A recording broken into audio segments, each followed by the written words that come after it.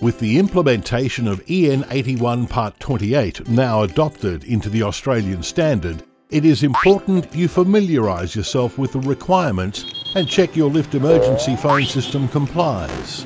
Help! I'm trapped in a lift. Pixel Technologies can help.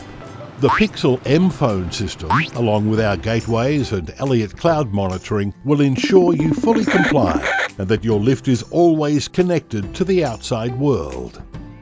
Here are some important requirements you need to know about.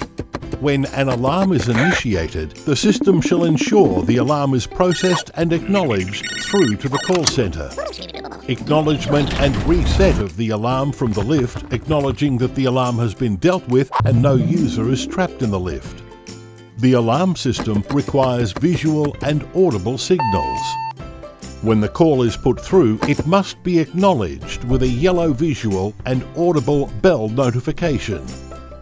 When the M phone is answered, the in progress green visual icon must be displayed.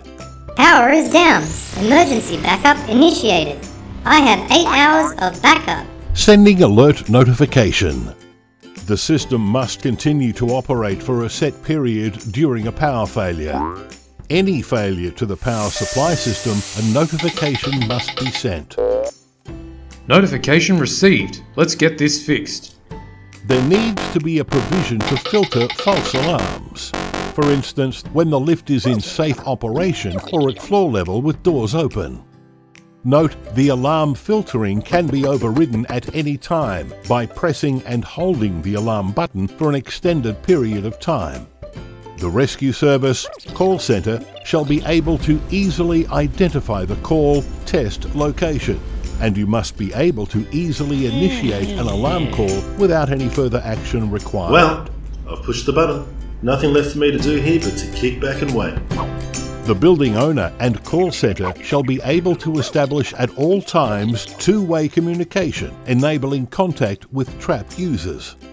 The alarm system shall be able to operate at all times when the lift is intended to be accessed by users. The phone system shall automatically simulate a call and report its health status once every 3 days. The alarm initiation devices shall be installed at places where there is a risk of entrapment of users both in the car and in the well, i.e. car top and pit. You are fully covered for EN 81 Part 28 with the Pixel Technologies complete solution. The Pixel system does all the hard work for you, so you can get on with managing your elevator portfolio.